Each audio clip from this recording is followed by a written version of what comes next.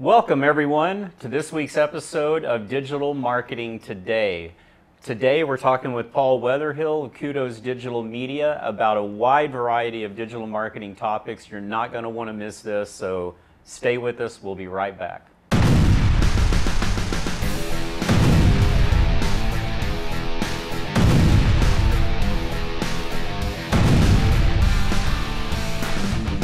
Welcome back to today's episode of Digital Marketing Today. We've got Paul Wetherhill from Kudos Digital Media, and I'm really excited to have you in the studio with us today. We've been trying to get this together for a while now, and happy to have you. Thank you. I've just been a busy boy. I'm sorry about that. Yeah, it's okay. It's always good to be busy, so especially right now. Right off the bat, you don't sound like you're from Texas. No, I'm from Georgia. Yeah, that's what I thought. Right? Not really. No, I'm actually from England. Yeah, so Leeds, right? Yes, so big correct. Leeds United fan. I am. I'm right? very happy that Leeds United got promoted this Yeah. year to the Premiership. So everyone, a little tougher competition. Yeah, it's going to be interesting. The first game's this Saturday against Liverpool, so it's going to be a big one. Awesome. But yeah, I'm excited about it. Okay, good. Well, I'm excited that the NFL season's kicking off. Yeah, no, it's exciting. Yeah, I mean, I did spend some time in Jacksonville, Florida, so I saw a few games there as well. Cool. I've been to a couple of Cowboys games as well here. All right, awesome.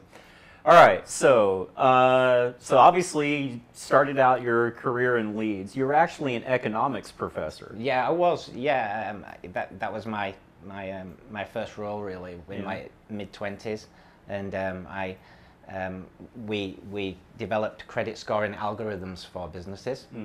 So businesses could work out how to the risk associated with dealing with other businesses, and so when we developed that, we were approached by a seed corn fund to develop this an online system. And this is way back in 2000, before Google, before Facebook, before the internet really. So right. we had to work out how to do this online and create this system. And I learned a lot about web development, about coding, and so that really set off my career in digital marketing. Yeah. And that company was sold to the European version of like Dun & Bradstreet, yeah, right? It was, yes, Okay. and that was in 2008. Okay. And so and it's still the remnants of that still. Yeah, it kind of got merged into the system. So, all the technology we developed is still in existence. So, Well, that's cool. Yeah, to be that long lasting, particularly in the digital age. I mean, it seems like things last for a year and a half, and then they're gone, right? Very true. Yeah. So from there, you moved to Florida. Yes. And you started another digital marketing firm in Florida. Yeah. The company that I developed in Florida was called My Web Refresh, and the reason I called it My Web Refresh was because a lot of people had websites, and they weren't necessarily, as good as they could have been. But I didn't want to say, like, I'm going to redesign your website, I'm going to refresh it. So it was an easier way for people to understand that I'm going to, just enhance your current website. It's all about perspective, right? Well, it's all about just just trying to work with people, because they've put a lot of time and investment into everything, in their marketing, and so it's important to kind of just ease them into the process of moving forward, right? I mean, you understand that with your company. Yeah. You've got to kind of give them the baby steps that they need to actually move forward in marketing. Right. Yeah. So you told me an interesting story that so you were building websites in Flash at that time, which was a very popular code to build sites in. But then all of a sudden you had to rebuild all your sites. Yeah. Well, it was when the iPhone came out, right? And Apple did not do a deal to have that on their platform, but everybody was building websites at that time in Flash, because it was all the animation, it was everything. Right, I'm sure you remember that. Yeah. And nobody could see a website on an iPhone, so clients were saying to every web development company, where's my website? It's disappeared. So I hired some college students, some interns during the period of where they can be off, to come into my office, and we rebuilt 600 websites Wow. And you know, I was first to market again in that respect, because people just didn't know what to do. So I anticipated it, got the resources, and delivered it. So well, that's a good lesson for everybody, especially right now during this time. It's like you turn a challenge actually into an opportunity, and and then a market advantage, right? Yeah. Well, I mean, it's again in this current climate, and we don't need to dwell on it too much, but the current climate is first to market. Coming out of the pandemic, it's going to be, you know, who's got the opportunities and who's got the resources, and it's not necessarily financial resources. It's more, it's more like, I think, business acumen, you know, and just just a bit of strategy as well. Yeah. So yeah. Well, I think, you know, knowledge, I think, too. I mean, you know, there's a lot, I think there's a lot of entrepreneurs out there that sometimes discount the value of their own knowledge and their own experience that they have. But it's difficult to draw on that sometimes when it's a difficult environment as well. So you just got to remember what you've done in the past, how good you are, and what you've experienced. So yeah. Well, one of the other things that you were kind of on the forefront on during that time and with that same company was that's kind of when the whole idea of like geofencing and location, you know, targeting people online kind of came about. And you had a really successful campaign using that predominantly for the Tim Tebow Foundation. Yeah, it was when I merged my company with a company called 3D Digital, and they're still going strong, great. And we managed to use geofencing with Tim Tebow, and we decided to basically, geofencing is where you can ring fence an area and target a cell phone, so it knows it from the GPS. So we just targeted NFL stadiums, college football, NBA, anything you could think of that was sports related, even high school football stadiums, because you could do that at the time. And we were very successful in promoting his foundation, which was the key. It wasn't about Tim Tebow, it was about his foundation. Right. And the foundation is very successful and incredible. So so we had success with that. Good, yeah.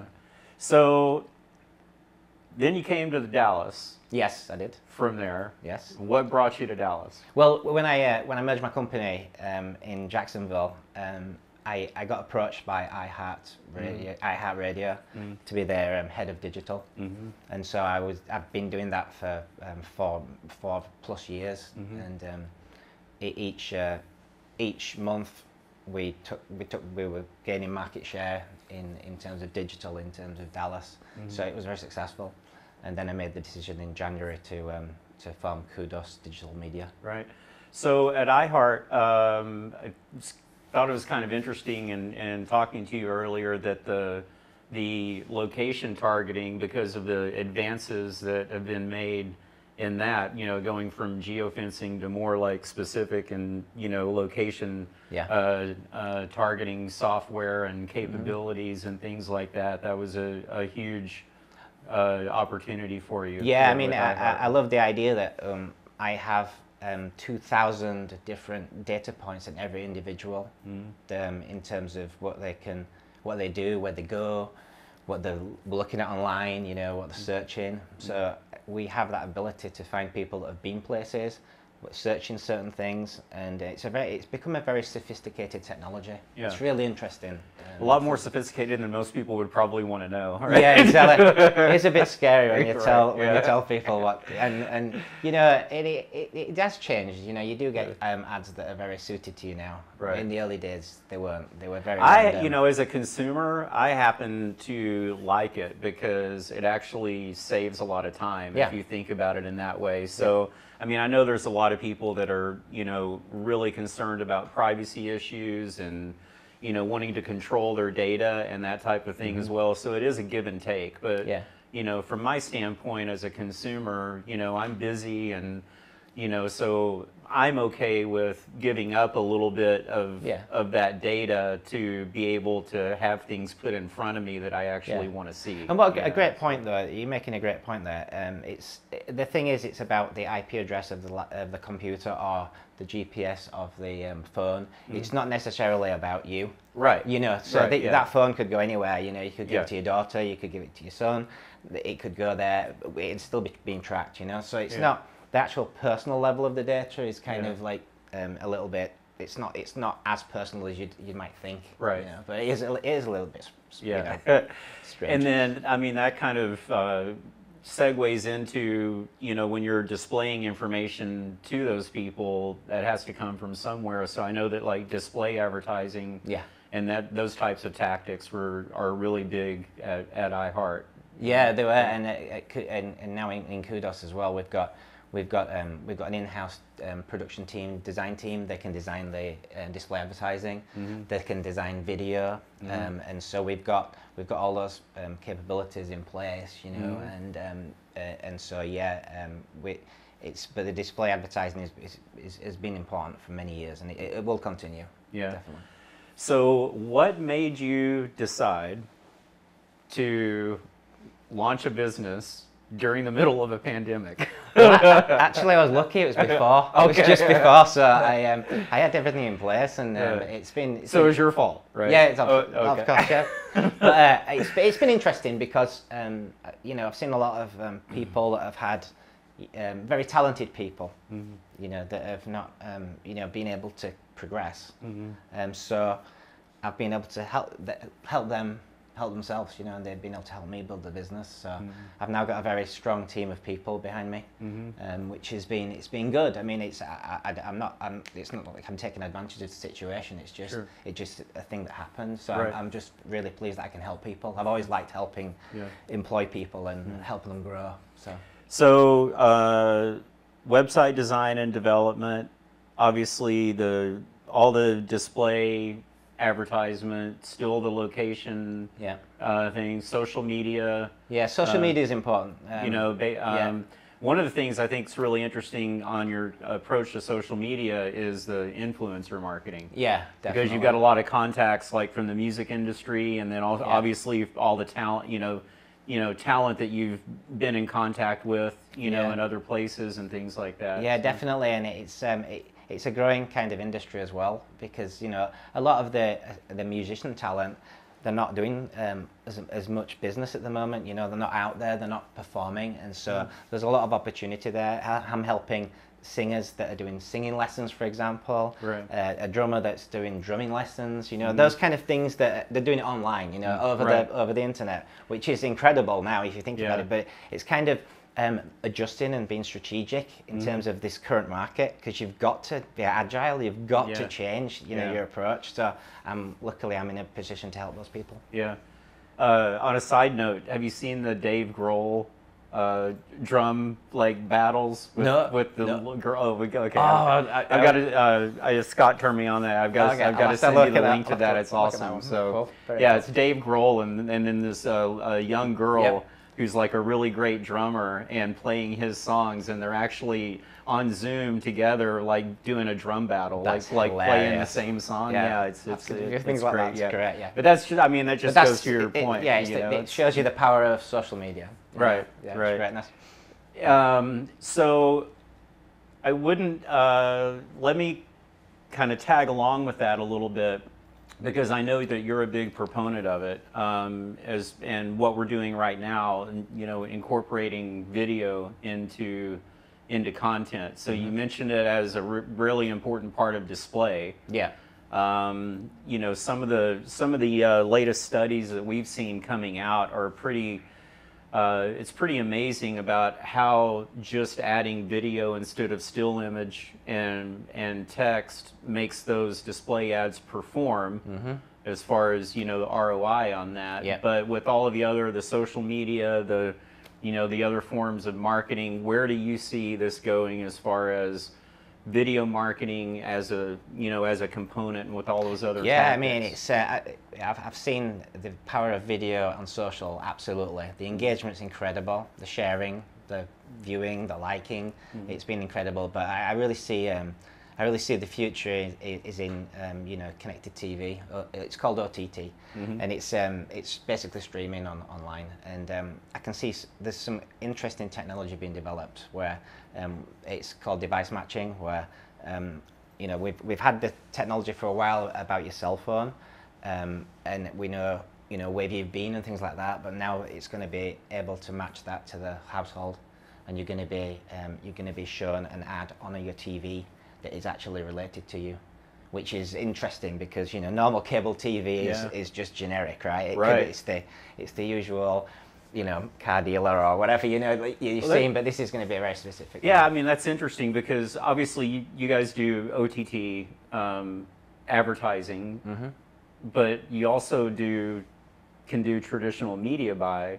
Yep. As well. Yeah. So how do those how I guess what I'm trying to ask is how soon do you see that targeted version kind of taking over the traditional way that somebody would buy like a 30-second spot in a market to show so many times in a yeah, I mean it's already happening, to be honest. It's the industry's predicted to grow exponentially, and the fact that you can actually narrow to a zip code, or a few zip codes, so you could actually target households in a certain area.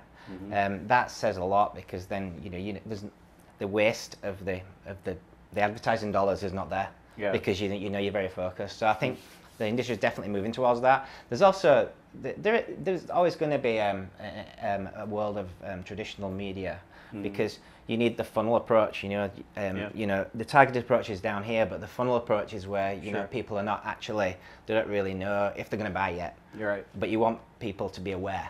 The targeted approach is more ready to buy type thing. So I think it's important to have both elements in the, and that's why Kudos Digital Media does provide both. Yeah. So yeah, it's cool. Well, I mean, it certainly helps someone to have somebody like Kudos on their side that understands how those things work together. Yeah, right? Yes. Depending on the strategy, Yeah, so. and that's important. I mean, every strategy that we develop is fluid and different, and it's important to remember when you set off a marketing strategy in the digital world, you've got to be flexible. And again, I used the word agile earlier, but you've got to be agile. You've got to look at this project every day, and you've got to move budget to make sure you've got the right combination that's going to get the maximum ROI, like you said earlier. So it's important. On the OTT side, I mean, we've been involved for a couple of years on that side, looking at different platforms, and we actually have our own network channel on an OTT platform.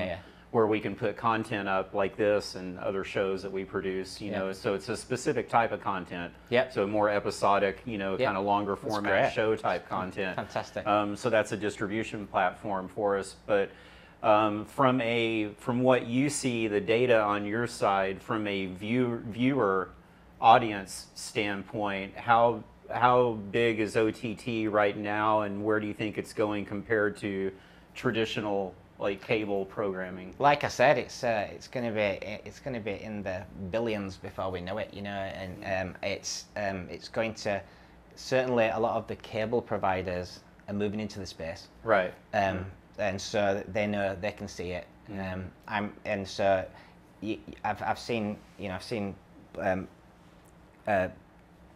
companies combining different forms of media to try and work out. But the beauty of OTT is you can actually see engagement. You can actually see that. With cable, you can't really see it, but with OTT, you can see see people viewing. You can see people, the engagement rate in terms of them not turning off the actual ad. Right. One of the things that I do is it's got to be a non-skippable ad.